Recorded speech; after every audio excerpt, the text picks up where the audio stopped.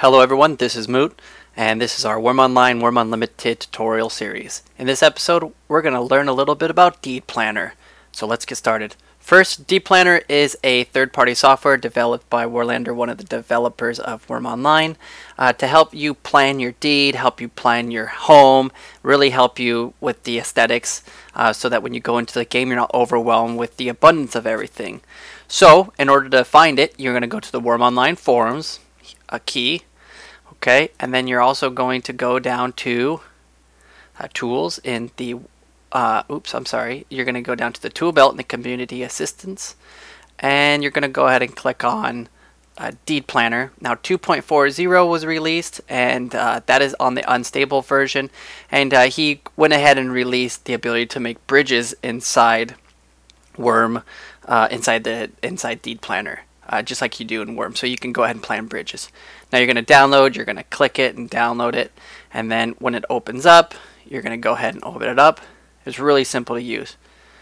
Okay, and we'll go ahead and make this full screen right here. So this is it. This is Deed Planner. Okay, what I like to do first is to plan my deed. Is I like to go ahead and put down. I'll give you an overview. Ground. You can change the height here. You can go ahead and there's so much to it actually. If you want to make it taller, you're gonna have to play around. This isn't an in-depth tutorial. This is more of how to use it. But like, let's say I wanted a mountain here. I want to set the height to, let's say, 500. Okay, so I'm gonna have a mountain here. I'm gonna set the height to 500. I'm gonna go to a 3D view where I can fly around, and I can see, wow, that is a tall little mountain right there. And if I want to make it look like a mountain, I go to ground and I can go ahead and put a mountain tile here. Here's the thing that I don't like, is that you actually can't see where you changed the terrain at all when you go into the tile painting mode. So what I usually do is I usually change the terrain prior to changing the height of the tile. And I'll show you what I mean by that here in a short. Anyways, there's my mountain and I can play with it there.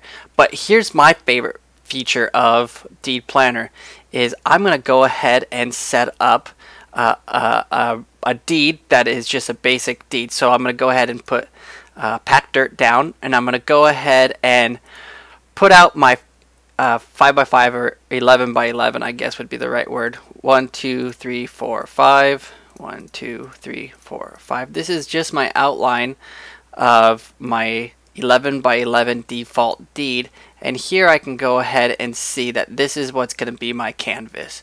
This is my canvas. You can make it larger and bigger. I'll let you play with that. But here's my 1, 2, 3, 4, 5, 6, 7, 8, 9, 10, 11. 1, 2, 3, 4, 5, 6, 7, 8, 9, 10, 11 by 11. And this center is where my deed, my token is. That's always planted in the center. Now we know that you can change the token, or you can change the side of the deed once you plan it. But for this sake, I don't like doing that. I just like playing the game, right? So I have my outline, I have my deed area, and I just want to make a stinking house, and I want to know what the house is going to look like. I go over to walls here, I go to house walls, and I like stone. Stone's really pretty to me. I'm going to go ahead and say that this is my token right here. If I go to objects, I can go to miscellaneous. I can go ahead and put down a settlement token because, why not? Go back to walls. We're going to put a portcullis gate in front of it, so we'll do that here, and let's go ahead, let's go to materials instead. It's a lot easier to go materials. It's broken down to materials. I like this one, tall portcullis, and then we'll do a double door. Let's plain double door here, and then we'll go ahead and kind of make a more artistic house, not autistic, artistic house. Okay, that looks, yeah, okay. I can get behind this. Kind of even on both sides, and you kind of just paint it. Now, to delete a tile, let's say you just do this, you can just right click on it, and it deletes it. Excellent. All right. Now I'm holding it down, but you can go ahead and click it individually. If you just click each tile or each border, that's fine too. Nothing limits you to your imagination. So here is my base. There it is. That's what it's gonna look like. I just put an outline out for my new house. Kind of like it. Got some nice towers going on here. Let's go ahead and put a floor down. I'm gonna use I like using really simple floors. Let's go ahead and use slate because you know that's not simple, but okay. And okay, and this, I like this as a courtyard. I'm gonna go ahead and put a stone slab right there. And I want to know what it's going to look like if I have a fountain right in the center of my courtyard. Let's put a fountain right there in the center. But I kind of don't like these towers just kind of sitting out there being alone. Let's make it so it's a little bit more of a courtyard. Okay, let's go ahead and put archways inside the towers. And now we really start seeing it come alive, right? Like these are separate rooms to get into the towers. The courtyard is not even and it bothers me, but just let it go, Joe. Just let it go. Okay, here's a cool thing is that you don't limit it to just one floor. You can go to the second floor, and let's say I want to just go ahead and put a roof on. I can pick all the roofs. I'm going to put a roof on my front towers. We'll leave the back ones open, but I want to make these other towers a little bigger. So let's go ahead. We'll put a large. Let's make it a little bigger, a little taller. I'm going to go ahead and put a plain stone window, okay, around all of this because, you know, why not? And we'll go ahead and put a plain stone window around our towers. Okay, and I want to go up one more. I'm going to go ahead and put a roof on my main courtyard. There's my roof.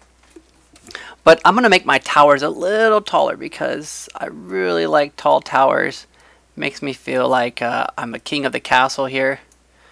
Tall towers, you just kind of fill in the border, tile borders. Okay, we'll do one more. This one looks pretty good on the side, so we're going to go ahead and put a roof on the sides. But the back, I want the back to kind of be like the Mondo Tower, you know, like the beacon tower. So I put one more wall. I'm going to come up and go ahead on this 5th floor. I'm going to put a floor. I'm going to put a stone slab.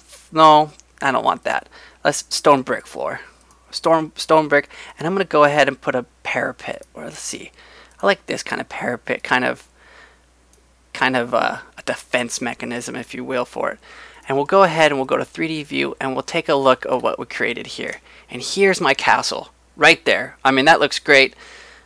Wow, that's what I'm going to build. That's what I'm going to build. Actually, that's not what I'm going to build, but it's going to be something like that. If I go to Wurm view, this is the view I'm going to see if I'm going to actually be walking in game. I'm walk through. Oh, there's my token. So feel free to come in here and donate to my upkeep. I'm going to leave that unlocked for you.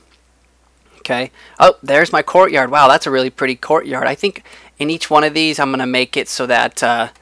But you know what? I can't get them to towers because I don't have a stairway in there.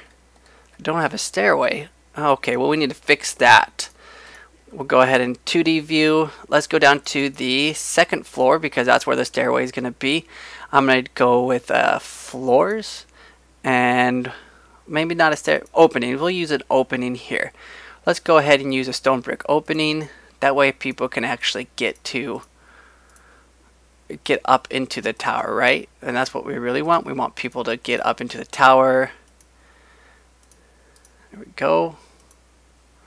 And there we go. Let's see what that looks like here. Oh, and we can get into the tower. That's pretty awesome right there. Okay, can't get there. Oop, a little too fast. Now if I was going to climb this ladder, I can go into 3D view and climb it. Oop, oop, oop, oop, oop, up to the top. And I can see my entire kingdom. Simba, everything that the light touches is yours. Well, that's kind of a brief introduction to Deed Planner. I know that they implemented it in the game, and I haven't played with that. Maybe I'll make another video of me playing with it in game. If you have any questions, feel free to ask. And thanks a lot, guys.